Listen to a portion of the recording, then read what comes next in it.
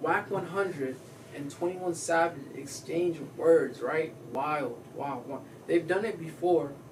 Um, yeah, they've done it before, but they cooled it down. It wasn't like they, two grown men handling things. They were able to squash it out.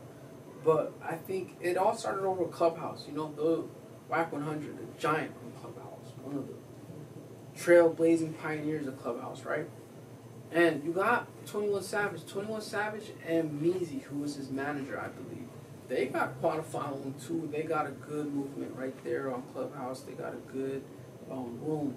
But I believe someone from the Mee's 21 Clubhouse, right? They went over to 100 ENT and they stirred up some drama. And as we all know, Wack 100 is not the person to start drama with.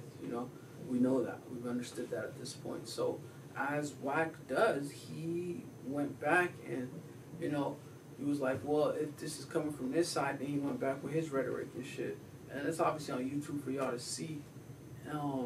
Claiming that 21 Savage is apparently could be speaking on the YSL case, right? Could be an alleged snitching or situation like that. I can't even say stuff like that because, in the streets, if you say stuff like that without, so I'm just saying like what's already said, but you agree?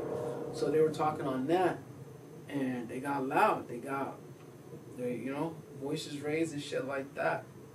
What do y'all think? Y'all think a statement like that or allegation like that can hold some sort of validity, some sort of merit?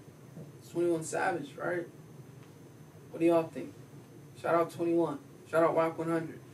Shout out to both of them. But I just want to know what y'all think about that situation.